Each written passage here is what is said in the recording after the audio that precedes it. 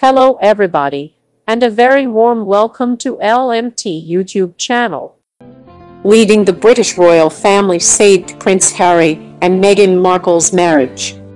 When royal fans across the globe watched Prince Harry and Meghan, Duchess of Sussex, tied a knot in May 2018, no one would have ever dreamed things would pan out as they have. After 2 years in the royal spotlight, and following the birth of their son, Archie Harrison, the pair made the shocking decision to leave the royal family. Though it was clear that the British press and public never truly embraced the Duchess of Sussex, no one saw Megxit coming. It may have been an unprecedented move, but Meghan and Prince Harry are already shaping their new life in the Duchess' hometown of Los Angeles. In fact, looking at all that Meghan endured during her time as a senior working royal, it appears that Megxit saved the Sussexes' marriage. Meghan Markle sacrificed a lot to be with Prince Harry. From the moment Meghan was linked to Prince Harry, the press and public began digging into her life, trying to turn up anything that was unsavory. She was the subject of racist and sexist remarks, with the people calling her ugly names like gold digger and me gay. However, the suit's alum sacrificed a lot more than her privacy to be with the prince. Relationship expert Sammy Wonder told Express, "It is easy to see that Meghan is not looking for Harry or this marriage to complete her. She may have given up her Hollywood career due to royal protocol, but the woman continues to keep herself busy and involved with several charitable interests, and even flew all the way to New York to enjoy her baby shower with her own set of personal friends. She is not going to be the woman that looks up to Prince Harry to fulfill each and every one of her needs, as many first-time married women would do." Still, royal life was much more challenging on Meghan than she expected. Prince Harry and Meghan Markle were unhappy in the British royal family. Things were more than a bit challenging for the Duchess of Sussex in the royal family. In fact, things reportedly got so bad that she was convinced there was a conspiracy against her. Royal expert Angela Mollard told New Ideas Postcast, "Meghan was convinced there was a conspiracy against her, and so she basically put herself in isolation when they moved to Frogmore. She also felt like an outsider from the start. This wasn't the life she was used to, and she wanted out." Prince Harry, who had grown up in the royal family, had also been struggling for some time. The source told The Sun, "The truth is Harry had been unhappy for a long time. He wanted to move in the direction that they did, and had been considering it for more than a year." Meghan supported Harry's decision, but there was more than one occasion where she asked him if he was certain it was what he wanted. And she always made it clear she would support him in whatever he did. Megxit saved Meghan Markle and Prince Harry's marriage. Despite everything that has transpired between them, the royal family, and the British press and public, Megxit saved Meghan and Prince Harry's marriage. Royal expert Diane Mahoney told Entertainment Tonight, "2 years in, they're still very much in love.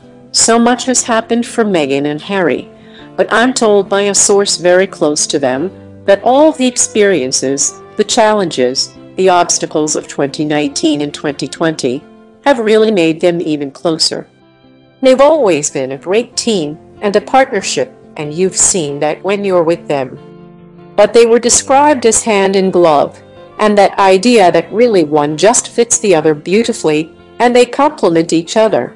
They work well together, and I think looking back on what's clearly been a challenging and a testing year, the one thing that just hasn't faltered is their commitment to each other and their love for one another. They've done this together as a couple, and I think it's important to remember that." Strict royal fashion rules Meghan Markle never bothered to follow. Meghan, Duchess of Sussex's days of performing royal duties are behind her. The former actress and her husband stepped down from their roles as senior royals and are now forging new career paths and living in Los Angeles. But one of the things Meghan will be remembered for during her time as a senior royal is that she broke rules, lots of rules.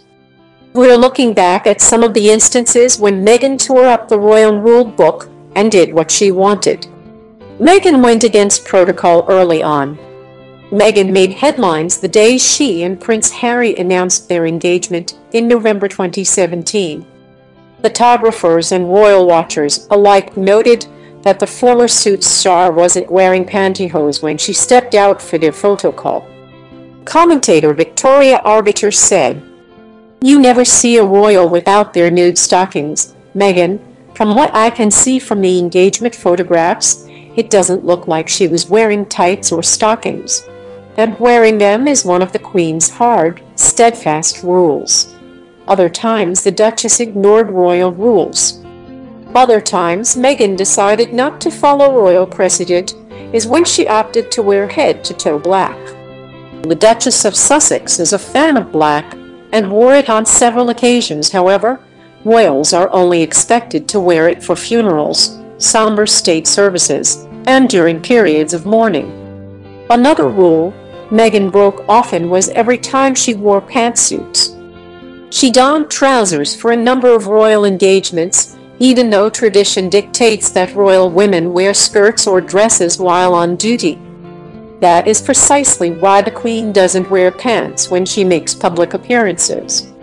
There are also some specifics for royals when it comes to their nail polish. Women in the British royal family must keep their nails cut and groomed at all times, and only paint them in a nude or neutral color. But when Prince Harry's wife was a presenter at the Fashion Awards in 2018, she showed off a Bordeaux color on her nails. Meghan still ended up on best dressed lists. Even though she didn't always keep with the royal fashion rules, Meghan received plenty of love for her style choices. In fact, she landed on several best dressed lists, including Vogue's 2019 list, in which she was credited with epitomizing modern thinking royalty. Vogue loved the Duchess' style when she was pregnant with baby Archie, saying she revitalized maternity dressing. The publication praised her again for her post-pregnancy looks, specifically the Wales bonnet dress she wore during her postpartum moment, when she and Prince Harry introduced their son to the world. Another report: 2 of Prince Harry's passion projects team up as he leaves royal life. One of the Duke of Sussex's passion projects has found a new home under his Invictus Games Foundation. The Endeavour Fund, which supports the ambitions of wounded, injured and sick service personnel and veterans, has been transferred across from the Royal Foundation and into the work of the Invictus Games Foundation. The organization announced the news in a statement via Twitter. The Endeavour Fund was established by Prince Harry when he was patron of the Royal Foundation, the primary philanthropic and charitable vehicle for the Duke and Duchess of Cambridge, and previously the Duke and Duchess of Sussex. Harry and Meghan stepped back from their royal duties in March 2020, but they carried out a number of engagements in the UK before moving to Los Angeles in the United States. One of the couple's final outings was to the Endeavour Fund Awards at Mansion House in London. The Sussexes met the nominees at a pre-ceremony reception, as well as Endeavour participants and supporters of the fund. Both Harry and Meghan each presented an award during the ceremony, which was hosted by former Invictus Games medalist J.J. Chalmers. The Duke also delivered a speech in which he spoke about the Endeavour Fund having a closer working relationship with the Invictus Games Foundation in the near future, saying, "Invictus proves that when we bring people together from around the world, men and women who have fought together side by side, to have the opportunity to enhance their recovery through a shared experience of sport and challenge, is something that breaks through cultural difference, through skin color and through bias, and is truly amazing. It is my hope that in the future, this Invictus spirit will not only be spread at the games themselves, but regularly, consistently, and continuously through new worldwide endeavor opportunities." This year's Invictus Games tournament was due to take place in The Hague, the Netherlands, in May, but it has been rescheduled amid the coronavirus crisis. So there you have it. That's all the news on Meghan and Prince Harry situation today. As always, thanks for listening. Don't forget to like, comment, subscribe, and press that notification bell if you want to be notified of future videos. Thank you. Don't stop.